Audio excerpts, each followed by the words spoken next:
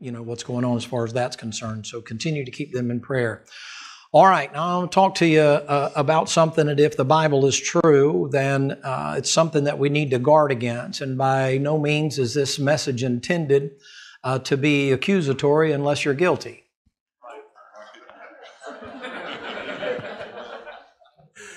So if you feel, hey man, it's good to see y'all. Chapers, glad to have you here. Good to see everybody here. Let's see, Dustin, it's good to see you and Shelby Lou here. I'm glad you're here. Appreciate you being here. Oh yes, good to see you too, Biggin. Isaiah, glad you're here, sir. He stood up like, that's a walking miracle right there on the high ground. We got a lot of testimony. We could just have a testimony. We're not going to, but we could have a testimony service. Take your Bible and turn, if you will, to John chapter 6 will be where we're going to start. John chapter number 6. Be in a few places here. Kind of try to put it in a little bit of a story for you to see if you can find yourself in the passage. In 1 Timothy now, he tells you that he said that in the last days that there'll be many that give heed to seducing spirits and doctrines of devils, and many shall depart from the faith. Now, that doesn't mean you have to depart, but it does mean that one of the things you want to check is your fellowship with the Lord to make sure that everything's right.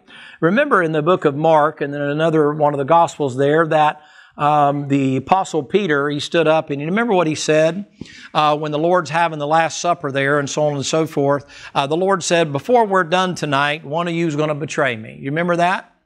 And Peter immediately, it's called the dog always yells first, but Peter said immediately, Lord, though all others forsake thee, yet will not I. Do you remember that? And the Lord said, Peter, you're going to be the one that's going to do it. And the Bible says, and Peter spoke the more vehemently and said, Lord, all these others might do that, but I will not do that. And he said, before the cock crows twice, you'll deny me thrice. And then Peter said, it's not going to happen. And he goes out there and goes to sleep underneath the tree. And sure enough, exactly what God said was going to happen. Even after he told him to watch and pray, he gave him several opportunities to get the thing fixed before it got broke. Now, what God does is He provides for us a Bible, He provides for us a church, He provides for us a preacher to be able to tell us some things. And when He warns us, we should give heed to the warning. We shouldn't look at it and go, well, it'll never happen to me. We should say, no, Lord, Lord, it should be, is it I? I'm prone to wonder, Lord, I feel it, prone to leave the God I love. You say, what? All it takes is just an infinitesimally small thing, and then before long, we're where we said we'd never be. I mean, how many times have you heard somebody stand up and give a testimony, boy, the Lord's been good to me, and boy, He sure has taken care of me. I sure do appreciate what God's done for me, and thank God for this church, and thank God for this Bible, and thank God for this preacher, and thank God for this, and then you can't find them with a halogen flashlight. What happened? Nothing that hasn't happened to everyone that's gathered here before, but there's some telltale signs, some things that you want to look out for. Here you have the Lord, He's getting ready to go out and He's starting His ministry here in John chapter number 6. And the Lord's more of a crowd thinner than He is a crowd pleaser. And when the Lord comes up there, after He gets through with everything, He's preaching to them there, and pick it up in verse number 60. John chapter 6, verse number 60. Many therefore of His disciples, when they had heard this, they said, this is a hard saying, who can hear it? And Jesus knew in Himself that His disciples, watch out, His disciples, the followers of Jesus, what? Can I just say this? Jesus knows it whether everybody else does or not. Does it bother you that Jesus knows you gripe? And that's another message. And He said unto them, does this offend you? What is what and if ye shall see the Son of Man ascend up where He was before? Is it a spiritual quickening? The flesh profiteth nothing. The words I speak unto you, their spirit and their life. But there are some of you that believe not. For Jesus knew from the beginning who they were that believed not, and who should betray Him. And He said, therefore said I unto you, that no man can come unto me, except it were given to him of my Father. From that time, many of His disciples went back and walked with Him no more. Then said Jesus unto the 12, will you also go away? Brother Larry, you pray, would you please, and ask the Lord to help us out. We'll bow our heads this morning and thank You for the privilege, first of all, Lord, being in the church and providing a place, having us a place here, Lord, body of believers, this church, Lord, this assembly, to be able to come here, Lord. We cherish it, Lord, as much so as we know how. Help us to remember in cherishing it, Lord, how much we need to pray for it, Lord, and your power on it. Thank you for what you do for us here. We're remembering the events already this morning. Lord, I pray you be with Brother Mike and Sister Trina this morning. God, I pray for every touch that'll be about them, Lord, every soul, Lord, that has to do with them and ministering to them and helping them and working on them. I pray and thank you, Lord, for the ride there, Lord, the safety there, all that's taking place already, Lord, and folks trying to help them. I pray for the physicians and the support teams there. I just pray, God, you help them and they know exactly what to do. We pray for this meeting now. Thank you already for this past hours and what we've learned and heard. Thank you for the talents, God, the souls that have lended their talents to glorify you in song and Lord, just lift you up, and it just blesses our soul, Lord, beyond words. I just thank you so much for it. We thank you, Lord, for the word as well, and the most of all. And Lord, the delivery of it we pray for this morning. Be with your man, be with his voice, be with, Lord, his crawl, Lord, what's built up inside for him to deliver it with. I pray you'd give him that, Lord. And I pray, God, you'd help him physically to preach to us. Thank you for his health and his wife's health, God, and how you've taken care of them through these years. Lord, to deliver messages and for this ministry and the outreach of it. We ask you, Lord, to help us now. Thank you for the visitors here. We pray for those that would like to be here and can't, for those that are listening, Lord, through the airways that you provide. We thank you for that, and I pray, God, a blessing on them as well. Help us to get something out of this meeting. Be with your man. May the word, Lord, as we try to pray and as we know to pray, Lord, that it may have free course and realize what must take place for it to do that. We give you the glory now in Jesus Christ's name. Amen. Thank you. You can be seated. Look, if you will, in Genesis 3. Now, the Bible says in Revelation chapter number 2, he talks about the church there at Ephesus. And that church was a beehive of activity. And the church that was that involved in doing everything that they needed to do, the way it needed to be done, all of the things were technically as perfect as it could possibly be. It couldn't have been any better. If you were to look at that church from the outside, you would think without question that church has got to have God in it. But the Lord says about that church something He doesn't say about any of the other churches. He says about that church, He said, "But I have somewhat against thee." He commends them for all the things they have right. But He said, "I have something against you, because thou hast left thy first love." They willingly made a decision to leave Him behind and go on and go their own way. In Genesis chapter number 3 and some of the illustrations I'm going to give you, you wouldn't think, with the situation, the circumstances being as it is, you would not think that these people would have reason to leave. I mean, the church at Ephesus had everything that they could possibly have, as well as the disciples. They've seen supernatural things and miracles that have already been performed by God Himself manifest in the flesh. They've seen all that transpire, and yet you know what the Bible says? "And some of them departed and followed Him no more. And the Lord turned to the 12. You know what He said to the 12? Are y'all leaving too? I mean, you have to pause and think, if that's the 12 that have been ministered to by the Lord and have seen the miracles and they've eaten with Him and they've been with Him while He's been doing all these things that they've seen done, would you not think to yourself that those people would never leave?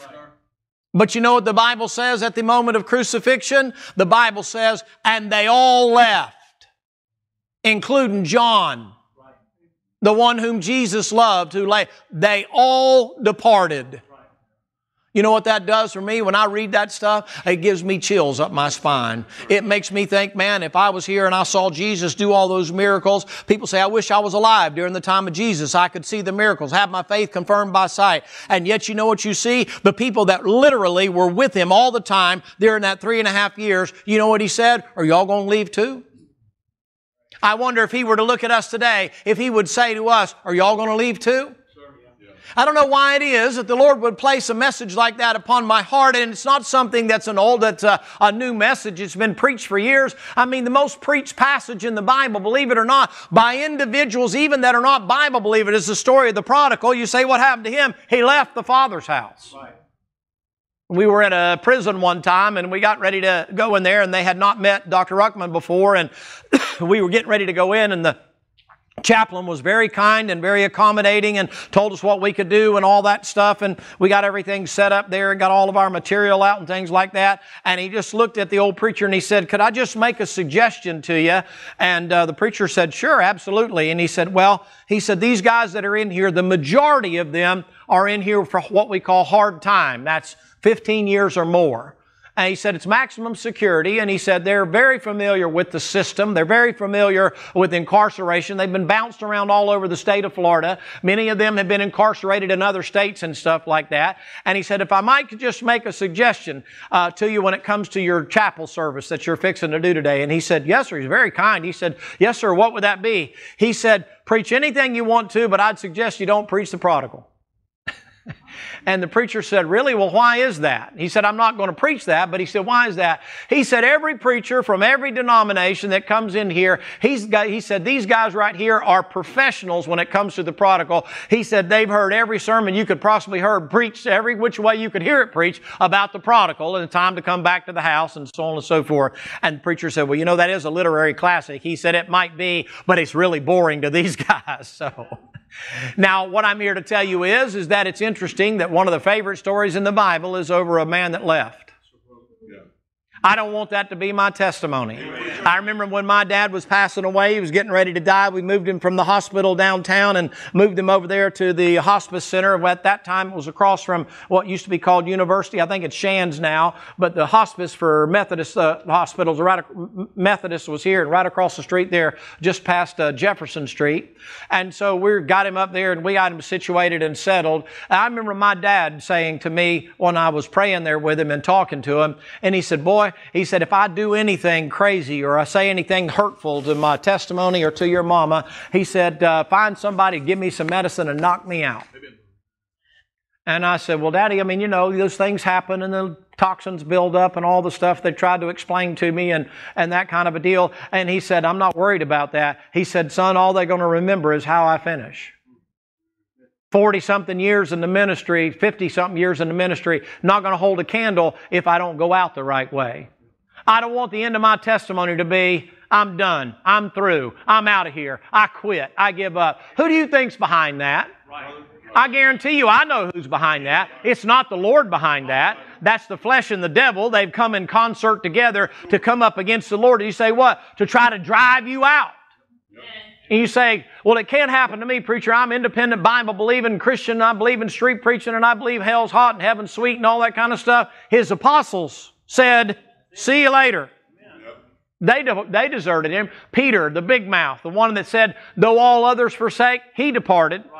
Oh, there's some illustrations of individuals here. Could you imagine living in a garden and everything's perfect?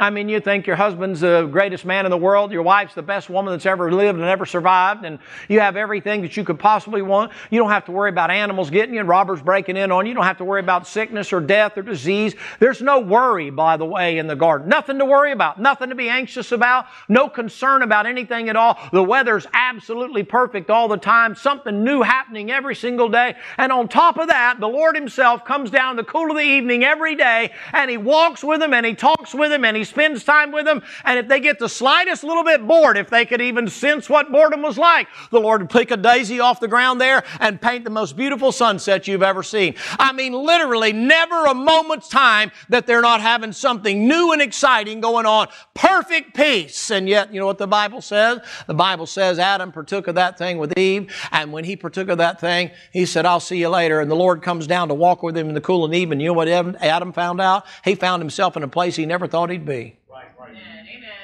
You say, what happened? His wife got to him. I'm not trying to be harsh with you, and I'm not anti-woman. I'm grateful I have a good mama. She's laid up in the hospital right now. That doesn't take away from the fact that she's a good woman. I got a good wife. I appreciate that. And every one of us came from a woman. So, I mean, I appreciate women. But you know what? Sometimes women can be a bad influence on you. Sometimes women can get a hold of something and get you twisted up every which way for Sunday. And instead of walking with the Lord, you choose to walk with her and get cast out of the garden. You know what happened with Adam? Adam got afraid. Adam got scared. Adam, instead of running to the Lord when he messed up, Adam wound up hiding from the Lord. You know that Bible, what He says to you? The Lord comes down there. You'll be down there in Genesis 3 there, around verses 8, 9, 10 along there. The Bible said when the Lord came down in the cool of the evening there, that He's looking around. You know what He has to ask? One of the most horrible questions I find in the Bible. Where are you at, boy? Where art thou? King's English, I understand that. Why would He have to ask him that? I mean, He knows everything. But you know what? Adam finds himself in a position after being in a perfect garden with a perfect woman and everything being as perfect as it could possibly be and walking with the Lord the day before. Met a theophany, met God manifest in the flesh, walking with Him, naming a rhinoceros and naming a giraffe and naming a monkey and naming different animals that are there, and rabbits and squirrels and all those other kind of things, sitting and talking with the Lord, having that kind of fellowship with Him. And the next day, hey Adam, where are you? Have you gone out from the presence of the Lord? Where are you, Adam? The Lord didn't ask that because He didn't know where Adam was. He wanted to know if Adam knew where he was. You say, where was he? He had gotten away from the Lord. You say, why? He didn't like the decision that was made. The decision that says, you know something, Adam, you put me in a position now that I told you, in the day thou shalt eat thereof, thou shalt surely die. I told you. I warned you. I cautioned you. But you chose to go ahead and do what you want to. Oh, I'd love to put the whole thing on the woman. I can't put the whole thing on the woman. You can't blame the whole thing on Eve. He had a free will to choose. He was told the same thing. Maybe he should have gone and pled in her behalf. Maybe he should have waited for the Lord to come down there and say, Lord, I find myself in a heap of trouble, man. I am in a mess, man. I don't know which way's up or down. I'm in a strait betwixt two, having a desire to depart. I'm between a rock and a hard place. Lord, what's the wrong? Well, the woman that you gave me, Lord, she partook of the fruit, and she wants me to partake of the fruit, and I know better than to do that, and I don't know. I want to stay in fellowship with you, but I sure do love her. What do you think that was like for him, ladies and gentlemen? Had never experienced that kind of love before, and now the love of his life is there saying, hey, why don't you go ahead? You don't want me to die by myself. Have you ever considered the emotion that was tangled up in that thing? He didn't have anything to measure it by. He hadn't been to school. He hadn't been dating other people. He didn't know anything like that. I mean, all of a sudden, he's feeling all of these things that he'd never felt before, and all of a sudden, before he thought about making intercession for and asking God what to do, before he even thought, he ate the fruit. I don't know about you. I can't say for you, but if the Bible's right, you know what will happen? That same temptation is now. All of a sudden, emotions will take over. All of a sudden, you got to make a decision. You got to do something now. And they start putting pressure on you. And you got to do it now. And you got to do it now. And you got to do it now. And then all of a sudden, you sacrifice the permanent on the altar of the immediate. You say, why? Your emotions take over. And before long, the Lord said, where in the cat hair are you at, boy? Yeah. What are you doing? You are in a perfect environment, and it's nobody but me, you, and her. You got to be kidding me. You talk to me every day. Why couldn't you talk to me about that? What's wrong with you? Adam has to come. You know what he does? The Bible said, we hid. He said, why are you hiding? You read the passage. I'm kind of giving you an up-to-date thing. You know what he said? Because we were afraid. Afraid? You ever realize, ladies and gentlemen, how that must have made God feel? Why would you be afraid? They've never been in fear of anything at all. Never been concerned about it at all. God's always been there, met every need they ever had. Tell me what point in time, at any moment, God had ever scared them before. And now He's being accused of something. How was He able to have that fear show up? It showed up because of that knowing good and evil. They never knew evil until they ate the fruit. And now they feared the wrong thing. They should have feared Him enough to run to Him, not run away from Him. Right. We were afraid, and so we hid ourselves. We didn't do a very good job, Adam. You're over there hiding. Have you ever thought about this? Have you ever thought that sometimes we as Christians sometimes play hide and seek with the Lord? As if He can't see us? You ever had a little puppy before? You know how they go? They're cute as they can be, man, especially if they've eaten too much puppy chow. They run out in the yard and then they fall over because their belly's got them, and they just fall over in the grass. You try to stand them back up and they can't. They look like little pot-bellied pigs. But have you ever seen them, man? They run out there and they hide down in the grass and they think because they can't see you, you can't see it. You're standing up here looking right at them. But they're down here, man, and they think because they can't see you, you know what they're thinking? They're thinking, oh, well, he can't see me. No, you're standing right there looking at him. You know what I know about Christians? I know about Christians that the Lord walks with you and He talks with you and He spends time with you. And I think there's a bunch of hidden Christians today. They're hiding in the bushes. What are you hiding from? What's the matter? What's the trouble? What's the problem? Lord, we were afraid. What were you afraid of? Well, Lord, we know we did wrong. Thank God for the blood of Jesus Christ. Amen. Cleanses from all sin. Why would you run away from that? Don't get out there where He can knock the tar out of you. Get up there close to Him. You say, yeah, but what's going to happen? My son despises not the chastened Lord, nor faint when thou art rebuked of Him. For whom the Lord loveth, He chasteneth, and scourgeth every son whom He received. You say, what's wrong? He didn't like the decision that was made. You know what happened? Adam gets turned out of the garden. Why did that happen? Because of Adam's decision to do what he did that was a wrong decision. You ever broken fellowship with the Lord because of something you did and then hold Him responsible for it? You say, that didn't happen. Yeah, it did. All you have to do is read the passage. The Lord said, okay, Adam, what are you hiding for? Well, Lord, you know what His answer is? The woman you gave me. Indirectly, that's blaming God. Well, Lord, it wasn't me, it was the woman. Well, son, I gave you the right. You and I walked and talked before I ever brought her into your life. Amen. Let me just tag this for just a second, men. What if He'd have interceded for her? What if He'd have prayed for her? What if He'd have asked God to have mercy on her?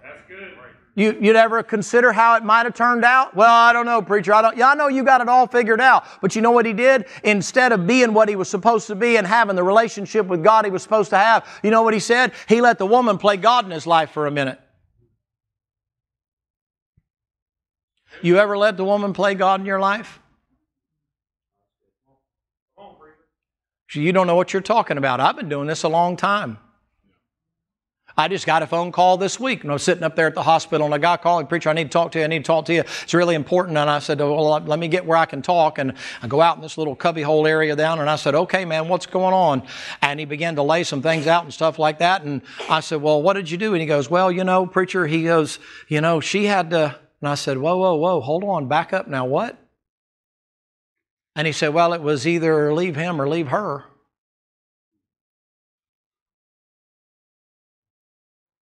What should he have done? I said, well, you probably should pray about that.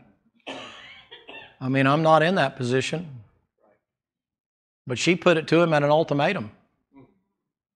We're going to go over here to such and such a place, and if you're not going, I'm done with you if you set foot back in that church.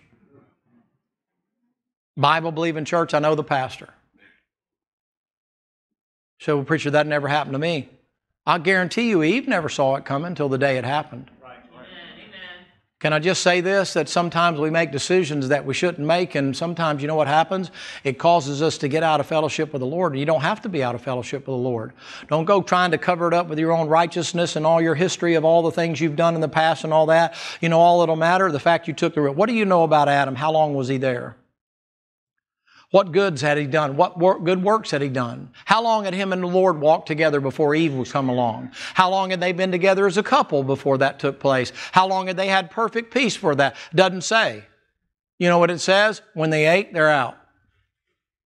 One of the things you got to be careful about, ladies and gentlemen, is that when God says something to it, He intends, He's not a respecter of person. He's going to put a period at the end of the sentence. You say, well, what should he have done, preacher? Well, I'd like to say I would do this, but what he should have done was pray on her behalf. Men, that's what you're supposed to do. Do you pray for her as much as you yell at her? And that's your job. Do you intercede for her? You say, but preacher, she's whacked out as a soup sandwich. You married her, you must be whacked out. Birds of a feather flock together. Amen. You probably need some of whatever she's taking too. Help me a little bit. Y'all are all looking down at the carpet now. Your job is to pray. Do you ever pray? What if she's misleading you? Do you pray? Do you set the example? Where's that line drawn? That's good. Thank you, brother. That's your job as a man, if you're a man. not a mouse. You got a saw log for a backbone instead of a cotton string. You might capitulate in other things along the way. No marriage mass any time at all without you giving and taking and giving and taking. I'm talking about when it comes to something spiritual, do you have the courage to follow God instead of following her? I don't know if you do or not. I couldn't tell you. You know what it cost Adam? He's out of fellowship. You know what ultimately it cost him? The next story there in Genesis chapter 4. You say, what happened? Cain slew Abel.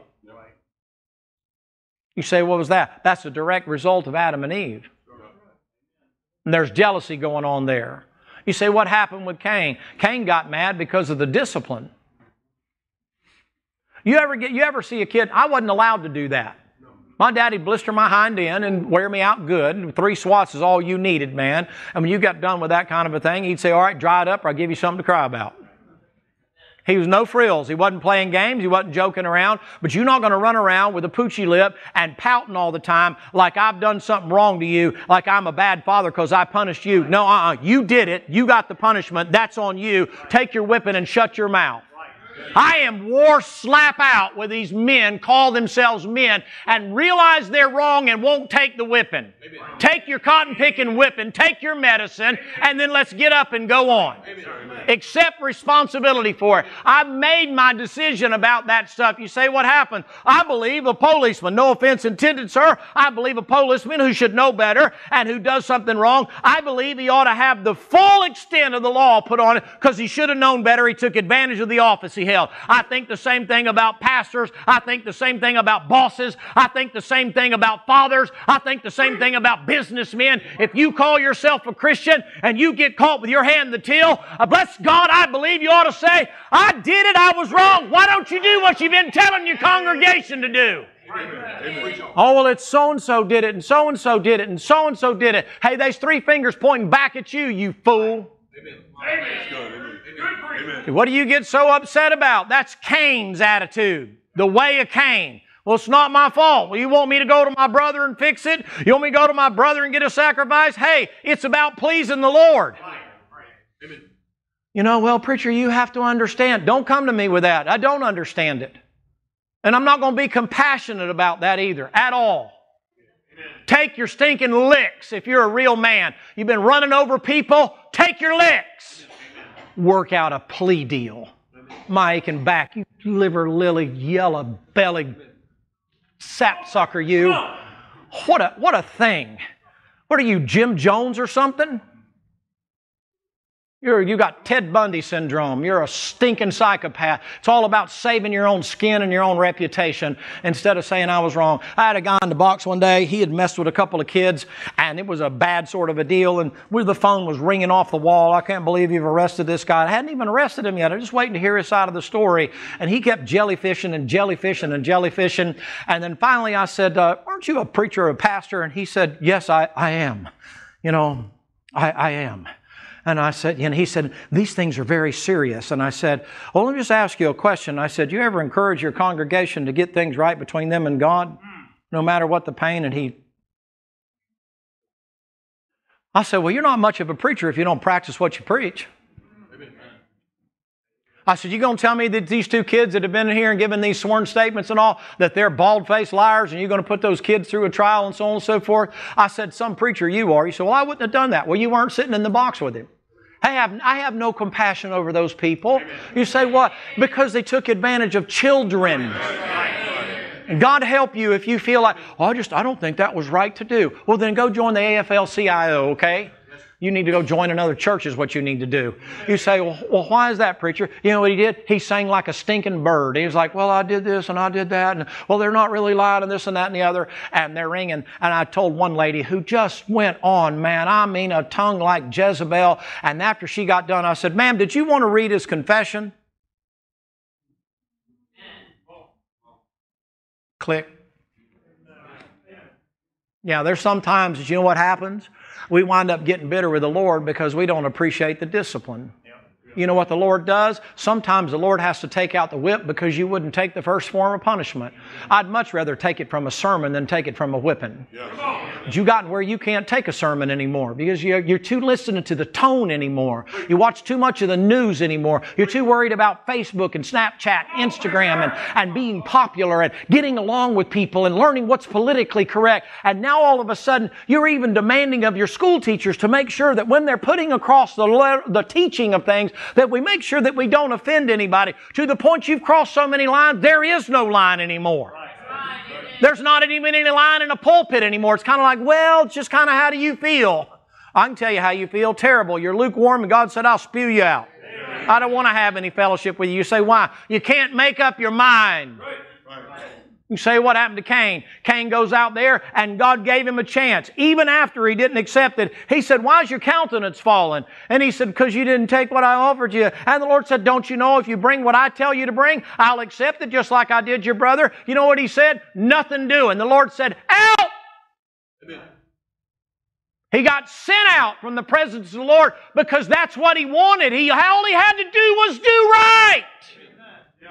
How many times has God given you a chance to do right and say, hey, why don't you bring that which I ask you to do? Why don't you bring that pride down here? Why don't you bring that reputation down here? Why don't you bring that lying spirit down here? Why don't you bring that gossip down here? Hey, listen, I'm not asking you to bring your liquor and your cigarettes down here and your rock and roll music and your X-rated movies or R-rated or whatever rated movie. I'm not asking you to bring that down here. How about that stuff of the sins of the Spirit inside? How about that worry? How about that fear? How about that anxiety? How about you getting stirred up over things? And the Lord says to you, hey, why don't you just give me what I want? Give me your heart. We're no different than Cain. Lord, I'm not bringing that. I'm not going to do that. The Lord said, don't you know sin lieth at the door? I don't care. I can handle it. I got it. I can handle it. Okay. You say, what happened? Fugitive and a vagabond he winds up being, and God protects him, gives him all that time graciously for him to repent. You say, when did he repent, preacher? Did he repent? He never repented. He's in hell right now. You say, why? He didn't like the Lord. How dare you discipline me? You know who my daddy is? My daddy's Adam. I mean, he was the beginning of everything. My mama's Eve, the mother of all things. I mean, how dare you? Hey, your brother's blood cries from the ground. Yeah, well, he shouldn't have crossed me. He shouldn't have got sideways with me. The Lord said, he is my friend. He's the one that brought me what I wanted. I mean, why couldn't you just do right, Cain? Because I wanted to do what I wanted to do. Out! How many of you are out because the Lord's asked you time and time and time again? These kids get up here and they start singing and the Lord says God's good and you're like, yeah, well, He hadn't always been good to me. And you keep your blessed assurance glued to that pew and you wouldn't dare move except to walk out the door and go to lunch today. You say, why? Because you don't like what God asked you for. I don't know what God asked you for. Have no idea. Some of you know what you need to do? You need to bring your sins of your past and you need to put them on the altar and put them under the blood and you need to quit living in it and quit worrying about it and quit worrying what everybody else thinks about it and quit worrying about how it don't make no difference. Saved by the blood, washed in the blood, clean nowadays. Somebody says something to you, kick them out. They ain't your friend no more. Stop running a popularity contest. Quit worrying about what the rest of the world thinks about it. Start learning about pleasing Him and walking with Him and having fellowship with Him and staying with Him. Stop worrying. Listen, when you left, you didn't care about what people thought. Stop worrying about what they're going to think when you come back. You didn't care when you walked out the door. You didn't care when you cursed His name. You didn't care when you went back to the world. Stop worrying when the Lord says come back. Quit worrying about what anybody thinks. Just come to the house. You say, what? You let me know who it is giving you a hard time for coming home? Well, I still have skills. I'm old. But I'm very stealthy. I still got ninja pajamas. I'll get you while you are sleeping. Some of y'all worried about, these fellows get stirred up in church and I don't like all that shouting and all that. I guess you don't like shouting. Let me ask you this. If shouting in church is a sin, is sleeping in church a sin? Oops, excuse me. Oh, no, he didn't. Oh, yes, he did. It's funny how you are. We're always comparing, well, at least I don't do that, and at least I don't do that, and at least I don't do that. Yeah, comparing themselves and measuring themselves by themselves. Paul says, you're stupid. Up-to-date version says you're not wise. I'd like to ask you a question here. Have you ever realized that sometimes the Lord has to put the whip on us? And instead of us learning to just take the whipping, we gripe as if we didn't deserve it. You make your father look like when the Lord decides to take out the whip, He said, my son, despise not the chastening of the Lord. You say, why? It makes your father look like He's unjust in punishing you. I can't speak for you. I can say this. Look in 2 Samuel 4 if you'd like to turn. Otherwise, just sit and listen a while. I can tell you this. God's been much more merciful to me than He has been a disciplinarian. And sometimes when I start asking for the Lord to have justice on other people, the Lord said, well, should I have that same with you? Just asking. Isn't it funny how good God has been to cover things up for us at times, forgive us, and how quickly we want to expose it for everybody else? Because usually our reputation is in there somewhere. And contrary to what you may believe, I don't like to hear it. I don't care if it's a charismatic. I don't care if it's Jimmy Swaggart that fell. I'm not glad about that. You say, well, preacher, I'm not glad about that at all. Run around talking about all that kind of stuff. You say, well, it hurts the body of Christ. Well, I don't even know if he's saved. I don't even know if you're saved. I mean, just time will tell. But him running around, getting drunk and running around with the prostitutes done a whole lot less damage than some of you've done with your slanderous tongue. Some of your Facebook posts. Some of your Snapchats. What's this so quiet for? Yeah, well, but preacher, you know what? I know that was wrong. I'm not condoning that. It's like, oh, let's get drunk and get a girl. You're stupid if you think that. I'm saying it's done a lot less damage than a slanderous, gossiping tongue. You clean people, you make me puke. You stink like dead man's bones because you learned how to do things sophisticatedly and with a religious aura to it.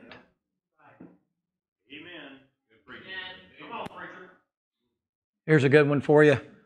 Remember the story in 2 Samuel chapter 4 there? There's a little boy there by the name of Mephibosheth. I hadn't preached on him in a while. I would really like to preach on him. I can't preach on him right now. I don't have the time. But you remember what happened to Mephibosheth? You say, why you reckon he got out, preacher? Oh, somebody else fell. His destruction, because somebody else was careless. Do you have any Mephibosheths in your life?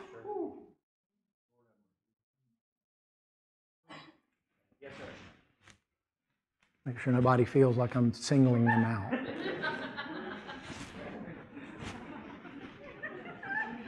Did that cover everybody? You have any Mephibosheths in your life? You know people that are crippled and they're out in Lodabar because you fell, you messed up, you ran your mouth. You said something, you took it upon yourself to do it.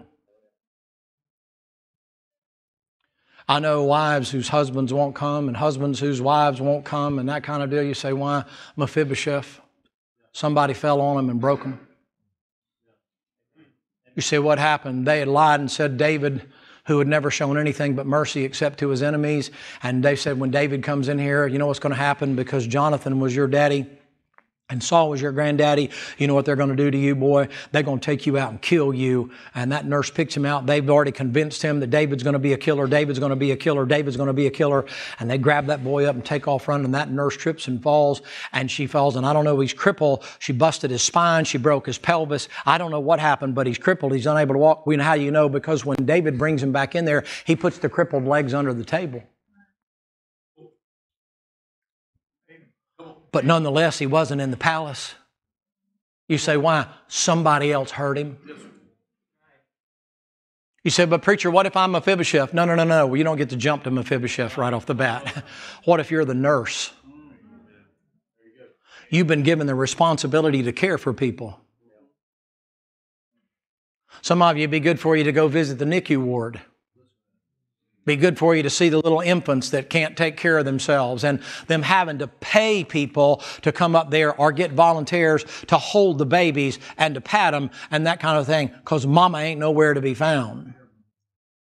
Some of you need to go down and see what it's like. All these people saying they want children. There's dozens and dozens of babies waiting to be adopted. You say, why? They don't know who mama and daddy are. And in the church today, you know what there are? There are a lot of Mephibosheths, and you know what they're doing? They're looking to their nurses to help take care of them, and all their nurses telling them is watch out for the preacher. Watch out for Brother Sam.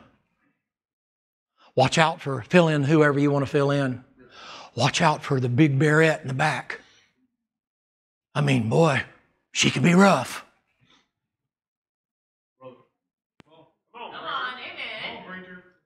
Some nurse you are. I wouldn't want you tending my mama right now. You say, why? It'd be a little overbearing, wouldn't you? You've been given the responsibility. You know what the Apostle Paul said, if you want some biblical stuff on it? You know what the Apostle Paul, he said, some I'm a father and some I'm a nurse. You don't ever really appreciate a good nurse until you realize it ain't all about the medical stuff they know. It's about them pulling that IV out and making sure they're wetting it along the way with a little bit of alcohol and pull it when that skin is cellophane thin. It's about changing out a bedpan. It's about changing diapers. It's about helping somebody into a bathtub or into a shower and getting sopping wet while you're trying to get them cleaned up. It's about running a brush through their hair and brushing their teeth and things like that. I mean, a nurse, you don't really appreciate a nurse until where you can't take care of yourself and they're having to take care of you. You say, what? You appreciate a nurse more than a doctor. He comes, gives you a diagnosis and hands you something, and they leave the hard work to the nurse. You know what he says to you? He doesn't say you're a doctor. He said you're to be a nurse. You do nurse things though, don't you? You nurse your grudge, don't you? Don't you? Don't you? You nurse your bitterness, don't you? You nurse your anger and strife and envy and debate, don't you? Don't you nurse that along? Don't you help it grow? Don't you take care of it and spend time with it and make sure that it's everything it ought to be? Hey, you know what you're fixing to do, nurse? You fixing to hurt him, Mephibosheth. You fixing to cripple him for the rest of his life. You don't think when you get to the judgment seat of Christ that the Lord's going to put that on you, nurse, preacher, pastor, deacon, trustee, Sunday school teacher, piano player, organist, songstress, whatever it might be, Christian. You don't think the Lord's going to call you in and say, hey, come here, nurse. You say, what happened? Man, she took off out of there in the interest of preserving her own life, and she had been down that road time and time and time again, and she fell, and she didn't have any injury. You know what happens? He winds up dead. What happened to her nurse? Oh, well. Que sera, sera. Those things happen. You're on your own now. I'm out of here. I ain't got no time to clean up the mess I made, the destruction I caused. I'm out of here.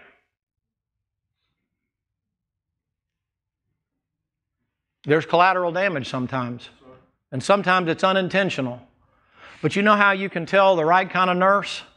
The right kind of nurse isn't in there making excuses. The right kind of nurse says, I made a mistake. How do I fix it? How do I clean it up? Send me to some in-service training. Get me where I don't make this mistake again. And those nurses learn from their mistakes. But you don't really care, do you? You say, what happened? Mephibosheth's sitting down there in Lodabar and no nurse to take care of him. And he's out of the palace. You say, why? You can't find one place where he did anything wrong. They just crushed him. You say, why? That's what happens to some of you nurses. You just run out without thinking. And you damage people. You have more power than you think you do. I don't intend to be too harsh with you. And like I said, if you're not guilty, then good, don't worry about it. But if the Bible's right, you know what? I'm accountable for my brothers and sisters. How I live makes a difference for the benefit of others. Those that are strong should bear the infirmities of the weak. I can, but I cannot. Why? I got to be concerned about my patients. You're on your own, though. You enjoy your liberty, don't you? Don't want to get too legalistic. Got to be able to have the right balance. You ain't going to be much of a nurse. Oh, suck it up. Just rip it off, man. Don't worry about taking your time to find that vein.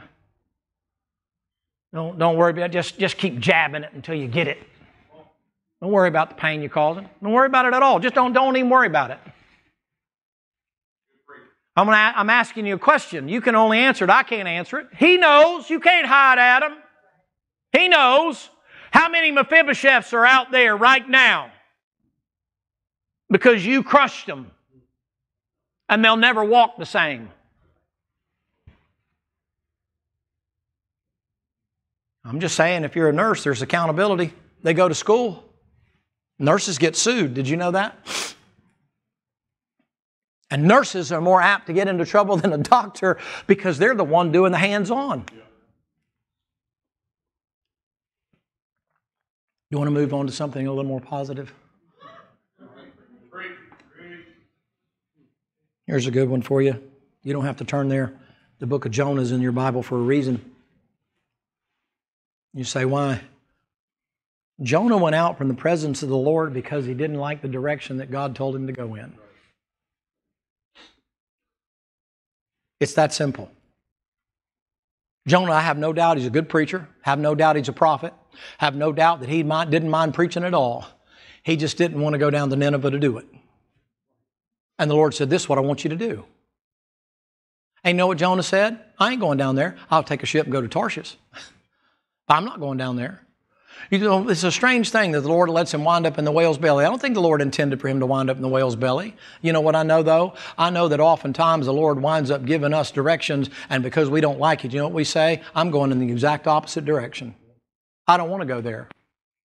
God said, go there. I don't want to go there. God ever dealt with you that way, Jonah? God ever told you that you know what you're supposed to do when it comes to church attendance, when it comes to Bible reading, when it comes to prayer? You men, some of you men, you'd charge hell with a squirt gun. You'd face a buzzsaw. You'd face automatic machine gun fire, man. But when it comes to being spiritual enough to have the cotton-picking character to come in here 3 times on Sunday and once on Wednesday, you ain't got the backbone to do it. And you call yourself the leader of your house. Good preaching. Because you had to work all day. I'm so tired. I'm so tired. I'm just so tired. Come on, preacher. My aching back. You ain't too tired to work 16 hours a day. You ain't too tired to go play sports and go to ball games and go out and do whatever it is you want to do. Don't use that I'm too tired stuff. Listen, I don't have a problem with the ox being in the ditch as you keep kicking him in the ditch. And as often as he's in the ditch for some of you, you either need to find you another pathway, fill in the ditch, or shoot the ox one. I don't get that. I'm too tired. I'm just too tired. No, it's just, let's say this. If you were going to a ball game Sunday, you ain't tired all of a sudden. I had to work those ball games. You say, what they got? People come by all the time. Boy, I got to go to the ball game. I got to go up there, man. I'm sitting on the 50-yard line. I'm just so tired. I hope I can make it to my seat, man. That ball game going to overtime, they sit there, blessed assurance, right there on that thing. I mean, 25 degrees outside, and they're sitting there, rah-rah-ree, and kick them in the knee stuff, you know. And they're sitting there, and they don't see them coming after it's over with going, I'm so tired. It just drained me out. Man, I've seen them shoveling hot dogs and popcorn and all manners of food in and following it down with horse urine and everything else and that kind of a deal. You know, the strangest thing to me, I never hear them griping. I had to work that stuff. I used to go downtown and work at the Coliseum back when it was called the Coliseum. It wasn't all the stuff that it is now. And they get in there and Ric Flair and Dusty and Rhodes and all them people would come in there. The Them and the Rathmataz and the Bionic Elbow. And those people come in the gate. Yeah, I had to pay for a ticket, man. I'm so wore out and different things. I'm so tired. I hope I can make it to my seat. Man, they are sitting there with enough spizzerinctum to charge a football team by themselves. I mean, one of them got so excited one night, he went and jumped down into the ring ropes like that stuff. And the guy, before he even thought anything, he turned around and backhanded him and that kind of thing. And then he looked like, oops, I shouldn't have done that.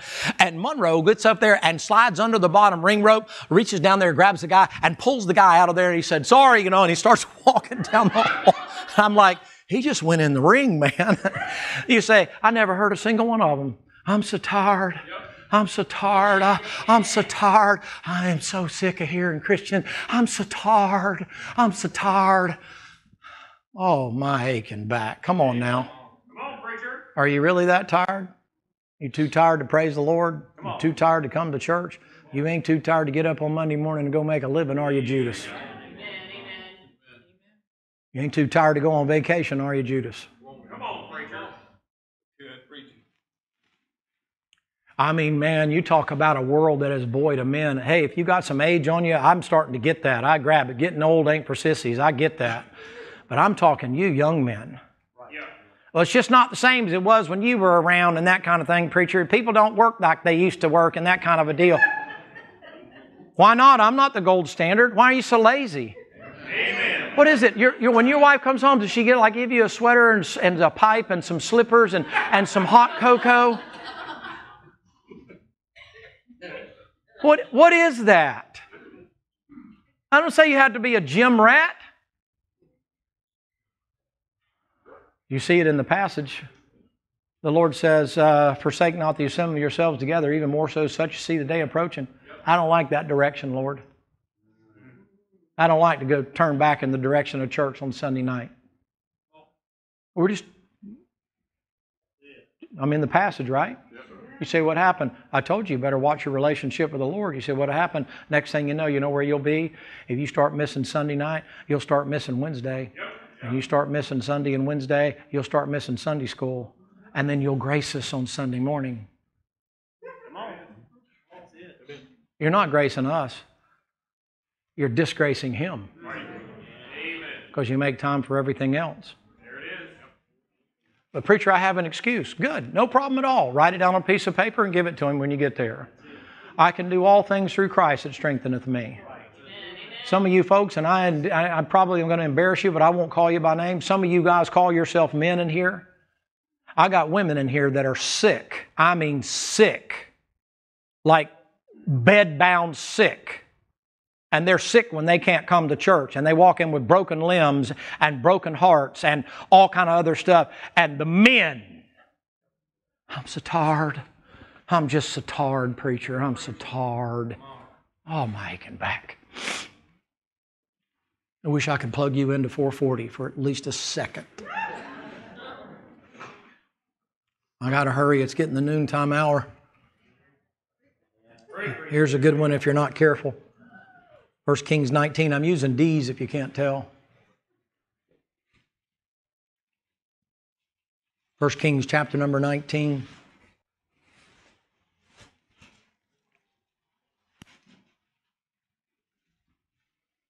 Elijah found himself out of fellowship with the Lord because he got discouraged.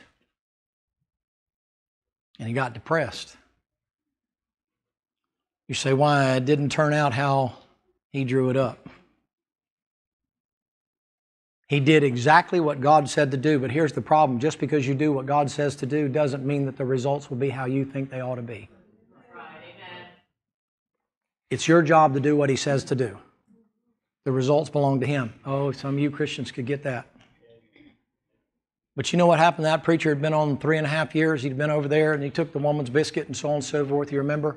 He goes up there on Mount Carmel and they have the OK Corral and the showdown. And boy, the fire falls and the rain begins to fall and all that. And he's thinking there's going to be a great revival, and there's not a great revival. I'll say this for him. At very least, he's depressed over the right thing. Yeah. It bums me out when nobody comes to the altar. Well, you don't ever judge preaching by the response. Okay. You sure judge your bottom line by whether or not your sales figures are good, though. It bothers me when people don't get saved and I don't hear a testimony of people getting led to the Lord. He's upset because God's no longer the God that He's supposed to be, and even though God has showed up, He goes out. You know what happens? He winds up sitting under the juniper tree. That's a good place to rot. You say what? Feeling sorry for yourself. God didn't let it turn out the way you thought it ought to. Now listen, I'm not making fun of you, so don't go out of here and say that the preacher is making fun of people that have depression and that kind of a deal. It's a very real thing. I'm not making light of it. But ladies and gentlemen, I got news for you. If you don't be careful, you know what will happen? You'll find yourself sitting on your blessed assurance, and you'll be curled up underneath that juniper tree, and there's nobody in here that doesn't have something that's occurred in their past that would justify sitting under the juniper tree and saying, it's enough, Lord, just let me die. And there's very few of you in here that have been around for more than 35 years that haven't at times said, you know something, Lord, I think I'd be better off dead. I had a lady tell me the other day when she was going through something, and she just looked up and she just said this. She said, preacher, honestly, I believe I would just rather die. She said, what'd you do? Oh, I jumped on her with both feet. And I said, sister, bless God, how could you do that? You can do all things through Christ and all that kind of stuff. I said, I understand. You say, why? I've been there.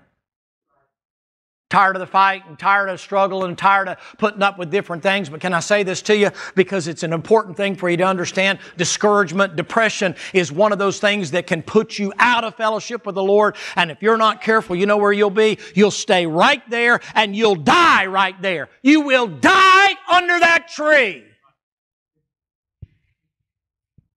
And you know what I know? If I know the Lord comes by that tree. You know what He does? He comes by and He says, hey, you hungry? Are you thirsty? Isn't it strange how many people can utilize that, but they're only under the juniper tree on Sunday? Fixing to get close to the curb right now. I know your juniper tree. It's the charismatic church. I know your juniper tree. It's the feel-good place. I know your juniper tree. It's the golf course or the deer stand or the fishing boat or the bed, because it's the only day you get. I know how that is. I understand that.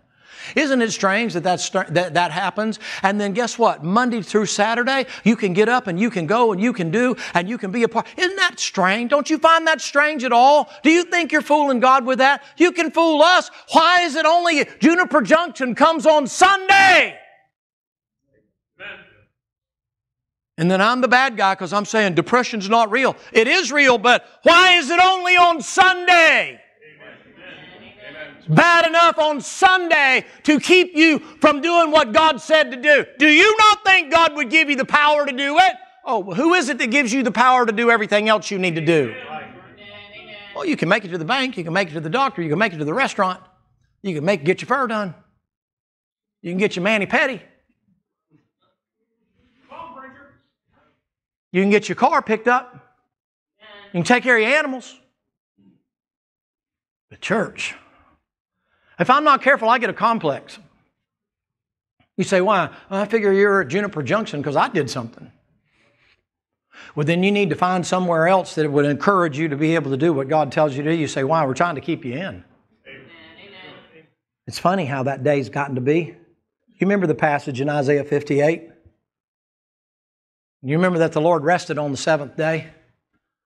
You want to be careful about that word rest. That doesn't mean lay on your fat butt. Pardon me, excuse me. That don't mean lay on your oversized posterior. And use the day of rest. I apologize, and kids, that wasn't right.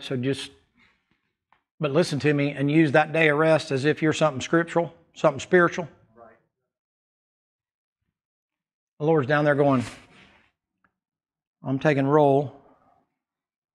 And out of 52 weeks, you seem to find time for everything but me. I wonder why you can't get a prayer through. There's people that are justified. If you're justified, don't put the shoe on. And you're already not coming, so you're not going to come anyway. So, build a bridge and get over it. But for those of you that are here thinking, well, I'm just struggling. He found a good reason. Let me just give you another one here real quick. I want to get through these if I can. You ever think about this? You ever think about what it would be like for Peter? After you deserted and after you denied to be able to come back? You know what Peter said? Even after he had already seen the Lord on 2 occasions, resurrected Lord on 2 occasions. You know what Peter said? I'm going fishing. Because in Peter's mind, what he had done disqualified him from being in the ministry. Peter figured, I called the Lord a liar. I did exactly what He said I was going to do. I don't deserve to be in the ministry. I have to go back and do what I used to do, make a living on my own. And before long, you know what happens? You find him out there in the middle of the fishing, and boy, he is miserable. You know why? He ain't caught nothing. The Lord said, if you're the big fisherman, how come you ain't put no fish in the boat? Peter's out there fishing, and you know what will happen? You'll find yourself taking interest in other things that are not interesting to the Lord. You'll go back to the life you knew before. Back to where you're comfortable. Back to the boat you came out of. Back to the things that the Lord called you away from. Can I just say this to it? It's not always the bar. It's not always back to a needle. It's not always back to the wrong crowd. It's just anywhere other than where the Lord wants you to be. And Peter's out there fishing. And if you're not careful, you know what'll happen? You'll keep fishing and you'll keep fishing and you'll keep fishing and trying to convince yourself, like the prodigal, that I must be in the will of God, because when I first left the Father's house, guess what? I was successful for a while. Success doesn't mean you're in the will of God. How do you know it's not the devil that did it? Yeah. I mean, Moses could say he was pretty successful. I mean, he's out there in Midian. He's found a wife, got a couple of kids. He's going to inherit all the sheep and stuff like that. I mean, he's number 2 in charge. He's doing pretty good. See, perception can be deceiving, because you can think, oh, God must be blessing me. Not necessarily. And that prodigal winds up getting out. Now Peter's out there in the boat. What is he doing? Well, I don't know how to do anything. I know how to go fishing, so I'm going fishing. You know the odd thing? Here's a tragedy. Those same men that had been following Jesus followed Peter into the fishing boat, and they pulled away from the Lord. That's after they had seen him in the upper room. That's after he's appeared to Thomas. They're all in the boat with him. You know what can happen? You create a draft behind you. And before long, the leadership quality that the Lord gave you, you're leading them away from the Lord. You say, well, because you're miserable. And before long, you got people out on the water doing things they have no business doing. You say, what were they doing? They weren't drinking. They weren't smoking. They weren't running around with women. They weren't doing any of that stuff. What they were doing was what they had done before. It was clean. There was nothing wrong with it. It just happened to be out of the will of God. Thank the Lord for Jesus. I'll have to stop at this when it's getting late. The Lord comes and says, hey, children, you caught anything? But can I say this to you, ladies and gentlemen? You know what happened with Peter? Peter got in his mind, I'm no longer qualified. I'm going to touch something here real quick, okay? Can you listen to me for just a second? Divorce does not disqualify you from doing something that the Lord would have you to do. That's one we'll get letters on. I don't care what it is you've done. Thank God for the blood of Jesus Christ. Amen. And you can get back in and you can find something to do. The problem is that too many of us have gotten comfortable back out in the fishing boat. You've gone back to the old way of life, doing things the way you used to do them, and they're like a good pair of Levi's. It just fits good and it feels comfortable. It's like the guy that used to be in Green Cove Springs that used to sell cars and stuff like stuff. His name was Ronnie something or another, and he would always come up there and he'd say, buying a car from us is just easy. Waters are calm. Those smells are the same. Boy, it generates where you were 3.5 years ago. Man about town, I was the fisherman. And pulling in there and grabbing those nets and feeling the tug of those fishes in there. And all of a sudden, before long, you know what happens to you? You've gone out. You say, why? He went back to the old way. Why? Well, I'm no good, preacher. I messed up again. Okay, mess up. fess up, and get up. So, but preacher, what about the brethren? Who cares? You know what matters? That you got up. Well, preacher, what do? You get back in, do what you can do. You don't quit anything else. But if you're not careful, you know what will happen? The Lord will stand up there on the beach and He'll try to call you and He'll try to call you and He'll say, why don't you come on up here? I got some barley loaves and some fishes for you. Peter, I got things for you to do. What in the cat hair are you doing out there catching fish? I told you to be a catcher of men. Why are you out there, Peter? Lord, I don't deserve to be with you anymore. I'm disqualified. I denied you. Who would want to betray her? I'm no better than Judas. Yeah, there's a difference in you and Judas, Peter. Judas was sorry he got caught. That's worldly sorry. You're sorry because it broke your heart because you know you broke my heart. That's godly sorrow. That leads to repentance, Peter. Come on back to the house. Amen. You ever think about that? Surely you could find yourself in one of those scenarios. Do you have any more? About 4 more. But I won't take the time. So, preacher, it's kind of a hard thing. Yeah, but if the Bible's right, you know what you have to recognize? If the Bible's right, the last days is full of this.